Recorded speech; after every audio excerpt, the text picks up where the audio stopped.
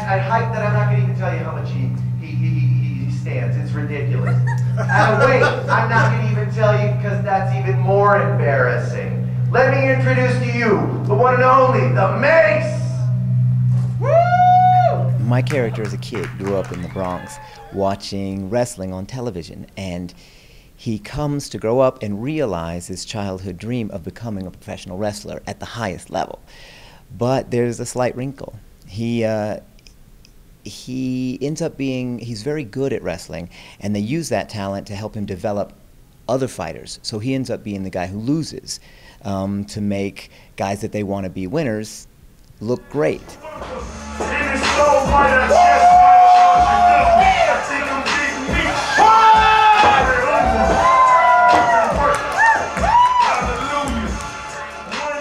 My character is this big megastar, superstar wrestler, and pretty much he has all of the money. He has the jewels. He has the big fan base. So Chad Deity's boy, Derek Jeter, looked over to Chad Deity and said, "Chad Deity, you are the champion, and the ladies, man, and the media icon that I've always wanted to be." So Chad Deity looked over to his boy Derek Jeter and said, "Chad Deity knows, Derek Jeter. Chad Deity knows." He's just an a-hole to clean it up. But it's fun though. The play belongs to Mace.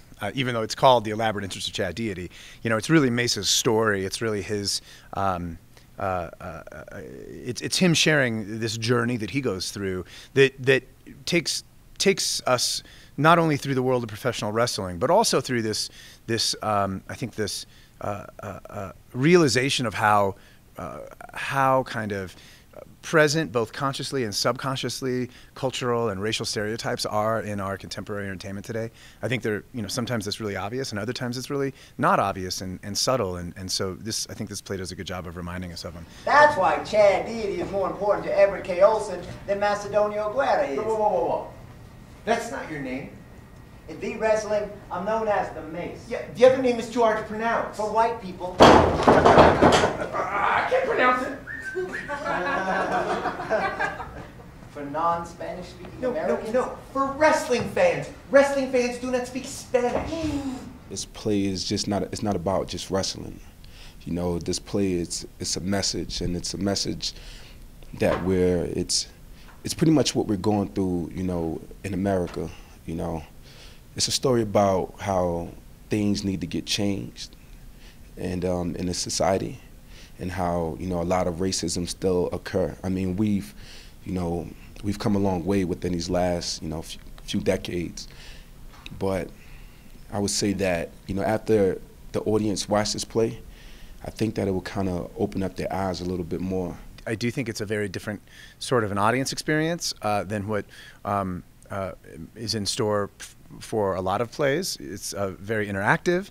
Audience is really actually another character in the show, and I think in that way it's very timely, because I think there are a lot of things these days where participation is really important, and this particular show gives audiences a chance to be active in the event as opposed to just passive. So there's that. I think there's also just this really interesting intersection of sports and live theater, particularly in this case live wrestling and live theater, and it's really fascinating. I think how much overlap and how many threads there are between those two things that seem on the surface so very different, and are very different in many ways, but also have a lot of similarities that I think are pretty interesting.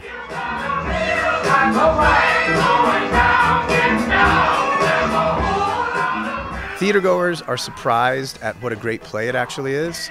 And they come in thinking it's just about wrestling, but it's really this really incredibly moving and thoughtful story. And then wrestling fans come in and they say, "Oh wow, yeah, this is kind of cool." It's not everybody in powdered wigs and, you know, speaking in a different kind of vernacular. It's like this is their world, and the wrestling fans that I know that have come to see the show so far have really been impressed at what the designers and the cast have done to really recreate that world that they're so familiar with and so engaged in. Let's go to the videotape.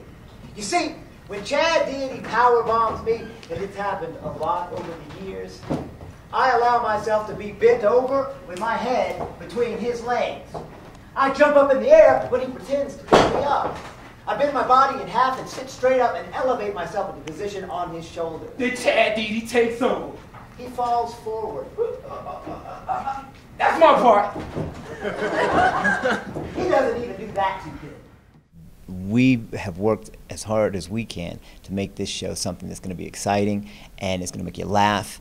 Yeah, it's going to make you think, but it's not going to be oppressive. It's going to be fun.